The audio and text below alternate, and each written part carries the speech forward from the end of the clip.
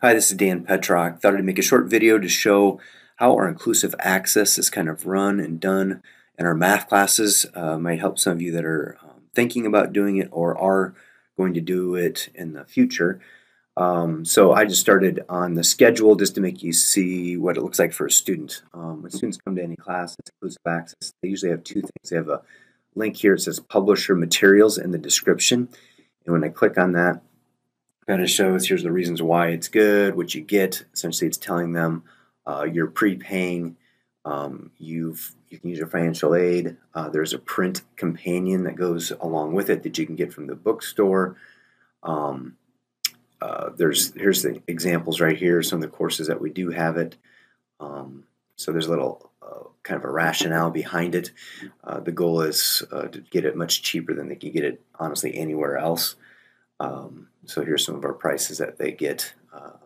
In a lot of these have my lab code or some online homework plus the ebook as well. Also, when they click on over here at books, it'll say something about a required digital product like this, but it says right here, it's course materials are included in your course charge. Contact your campus store for more information. So pretty much it's saying this is already included. I think they just broke it out into the two different parts. So the cool thing is when they buy this, they're buying the copyright, so that's why the print companions are so cheap.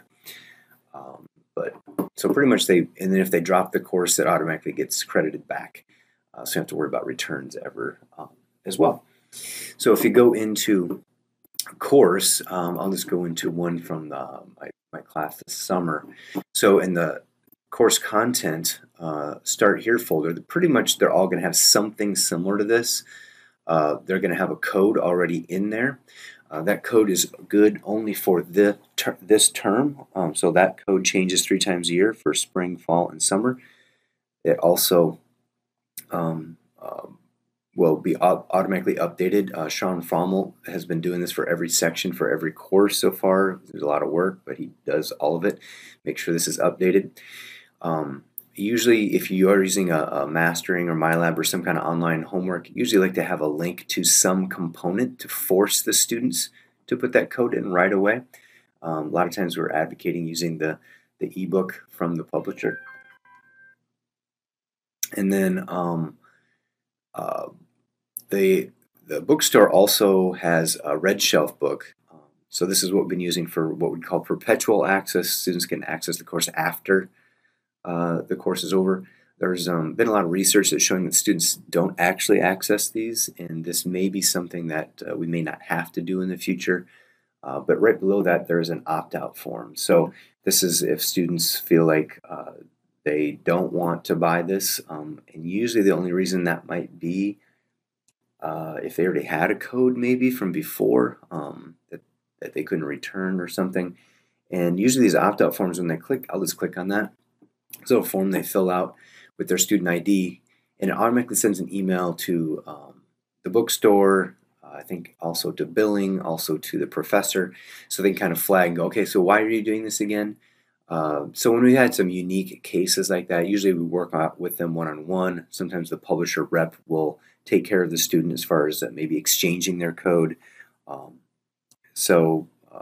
That's about the only reason. I think we've had almost 0 opt-outs these last few terms. So that kind of answers that. I think the contract we have right now is if a student retakes the course, they have to repurchase the code. That lowered the price more I think there was only a handful of students that were doing the retakes. So we just spread that cost out to every student. During the initial rollout, usually the old agreements where the codes were good for like a year or even 2. So usually that's where the publisher will work individually with students if they're retaking it before they've done inclusive access.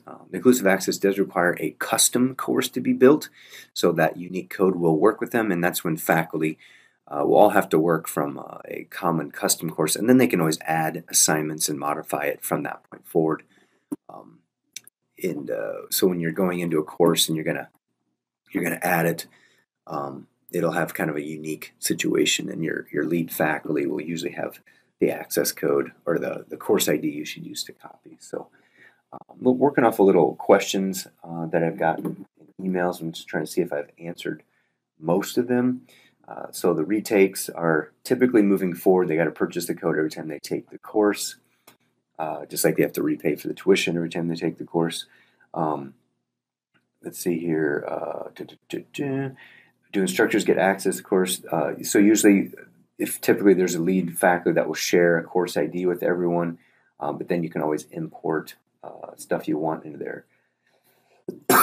Excuse me. And let's see here. I think that's about it. I'm not sure what else you might want to know, but pretty much as far as the faculty member is concerned, they just need to make sure they set up their mastering or MyLab or online homework correctly, make sure they copy the right course ID, and do like they've done in the past. They don't have to ever worry about the code. They don't have to put the code in the syllabus. Students are authenticated through Blackboard, so they don't have to worry about course IDs or anything because they know which course is associated. They can also link it to their gradebook, the online homework system. So as far as the faculty is concerned, it just reduces a whole bunch of headaches. No need for hospitality codes anymore. No need for all of those things. Don't have to wait to get started. Students have it on day one. And yeah, so I hope this little video answers a lot of your questions. Be glad to help if there's anything else I could do.